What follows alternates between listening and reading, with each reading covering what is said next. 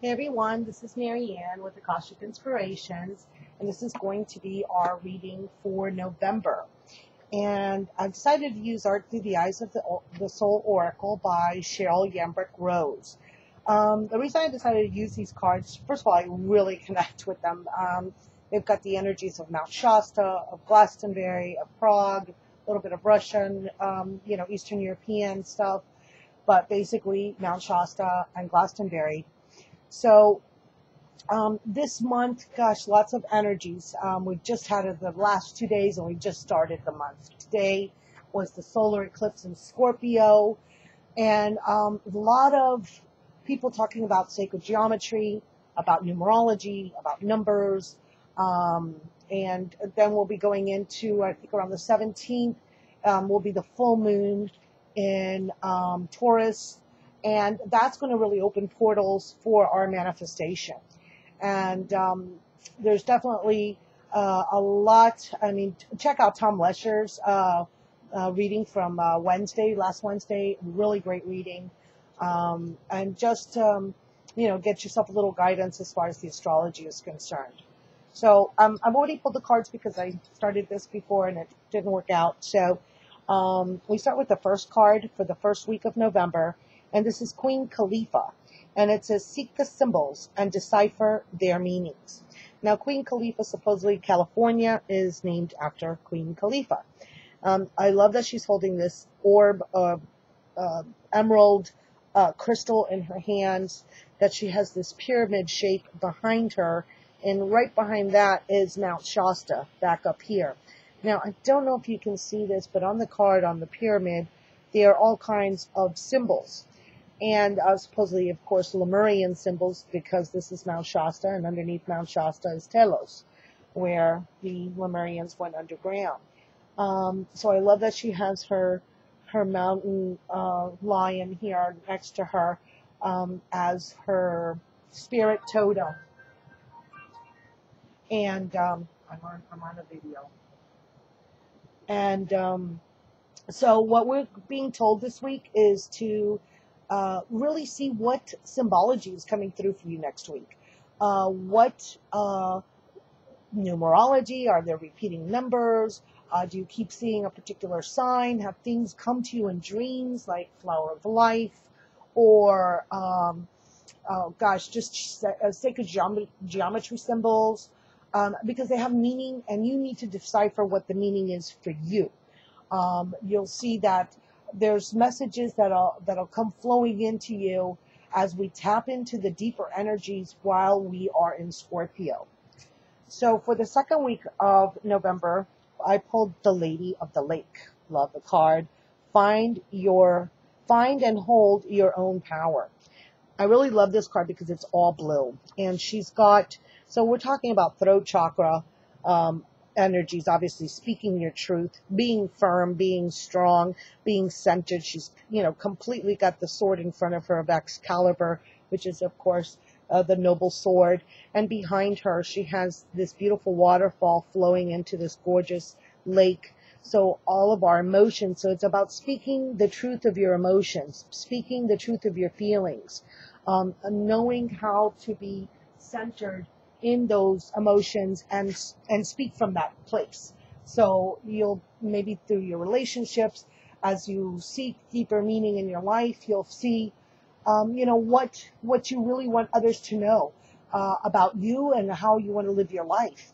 And if those around you are not in line with that, or if they're not in sync with that, then that's okay. That's their choice. But it's also your choice if you want to be with those people, those vibrations. So it's really about speaking your truth and standing firm as to who you are. In the third week, I got Sainte Marie de la Mer, and it's adapt to a new situation. Now, this is Mary Magdalene and her daughter Sarah. Mary Magdalene is the patron saint of sailors, and Sarah is the patron saint of the gypsies. And every year in May, the gypsies in Sainte Marie de la Mer they gather to honor her and take her out on a little boat, and they come back. So they have, a really big festival in her honor.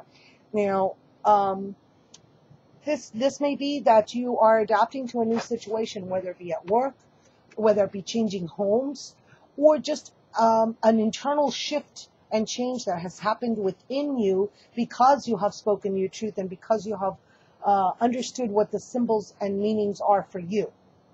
So this is going to create a shift with you, and that will be around the Thanksgiving time here in the United States, and it will also be around the full moon. So a lot of things are coming into fruition, especially since it's a full moon in Taurus, which Taurus, of course, is an earth element, and it's about our productivity, our abundance, our fertility, and what we are creating and manifesting. And it flows perfectly into the fourth card, which is the third pillar, and it says, be the powerful space between opposite poles. And I love this because it's a Knight Templar, but it's a woman Knight Templar, and she has the Holy Grail here, and she's right centered in the middle of the cross. So I just wanted to read a little bit from the book because I really loved the description that it gave as to how we're going to be manifesting. What do we need to do to manifest? And it says, everything in our known world has a positive and negative charge. The third quality is the creation itself. The result of the interaction of the two is the powerful third point of the triangle. So the apex of the triangle, which we have up there. And it says, there is nothing in the world you cannot do, design, and put into form. So here, she is the spiritual warrior. She's the creatrix. She's a pilgrim. And she carries all of the symbols of her experiences, which here we're talking about the symbols. And she's centered and balanced in order to be the creatrix of her own destiny. And that an epiphany of receiving the Grail is becoming cognizant of her divine human potential. So we are stepping into our place of divineness, of knowing that we have that spark of the divine within us, and that we can use it as a channel to manifest things that we want in our life. So for those of you, this is a great time to have a reading done. You can check out my website, of course, at Akashic Inspirations. I do want to thank everyone who's subscribed to me and who messages me on Facebook and, has been doing readings with me lately. It's been a great pleasure. And so this month, look at the symbology that's coming in for you. Be balanced in your truth and speak your truth. And allow things to flow. Allow these new changes to flow. And then you will be able to manifest. You will be balanced. You will be centered. You will have the knowledge you need because you did the deep inner work of asking the questions, searching for the answers, and, receiving them and being able to put it into practice and into reality. And that's what we're here to do because that's why we are physical beings. So I send you many blessings for this really powerful month. And I look forward to seeing how things unfold. And I send you many blessings. Namaste.